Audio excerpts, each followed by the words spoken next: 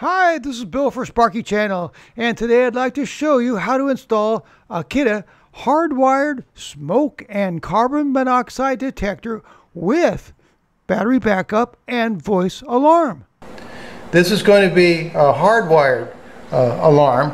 It's going to run on 120 volts AC. This is the old alarm right here, which isn't working anymore. So the first thing I'm going to do is use my fluke voltage detector.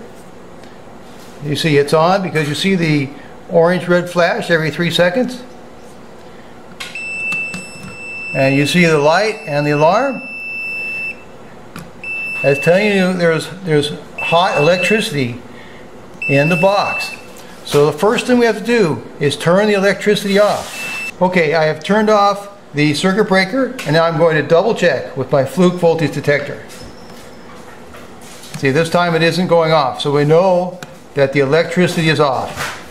It's a good idea to go around your old alarm with a razor knife so that the paint doesn't peel off. Okay, now you take off the old wiring harness.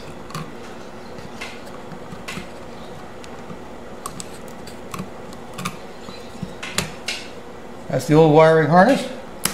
And the mud plate comes off. So now we have a black wire, a white wire, and a ground. Okay, now there's something wrong with this grounding pigtail, also called equipment bonding ground. You see, this is just a regular screw, and by code you must have a UL listed grounding screw. Okay, I've got a proper grounding pigtail now to bond this metal box. Okay, so there's our grounding pigtail.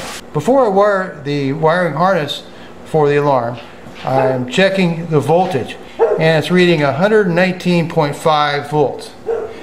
So we have excellent voltage. This is an important thing to check with a carbon monoxide and fire alarm, because if you don't have the proper voltage, your alarm's not going to work properly. So this simple test can actually save people's lives.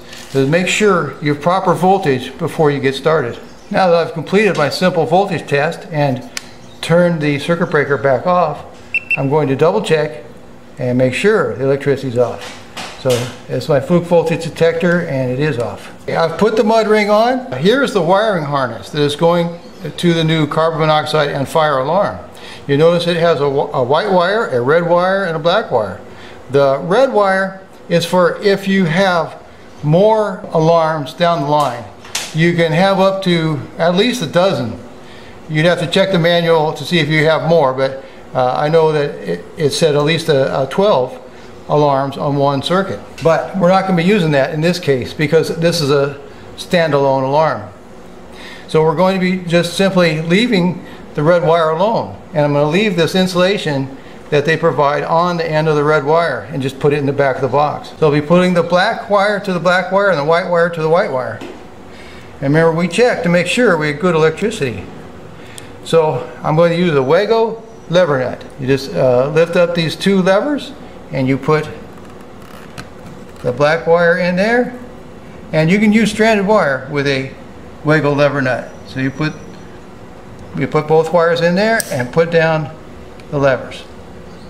Okay, then we're going to do that to the same thing to the white wire, and we're going to push them into the back of the box. Okay, now you just put the various wires back in the back of the box, including the red wire, and we just have our wiring harness sticking out like that. We have the wiring harness here, and we have the alarm here. You see there's 3 pins sticking out of the alarm, and there's 3 holes in the wiring harness, and you hook them up like that and plug it in. See, it clicks into place. Now with the wiring harness plugged into the alarm, we make sure all the wires are back there, including our red wire. It kind of sets right in there, and you twist it. There it is.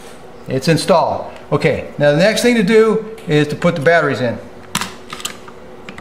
Now we're going to install the batteries that come with the alarm.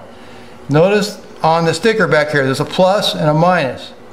So the plus is this portion right here, and you take it and you put it like that,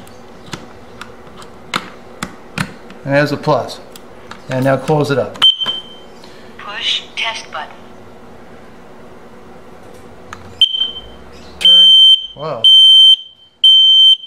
Fire. Thank you. She said there's a fire. Warning, carbon monoxide. Now that we've tested the alarm, I'm going to go turn the circuit breaker back on. If you're remodeling, during remodel, you're supposed to put this cover over the alarm.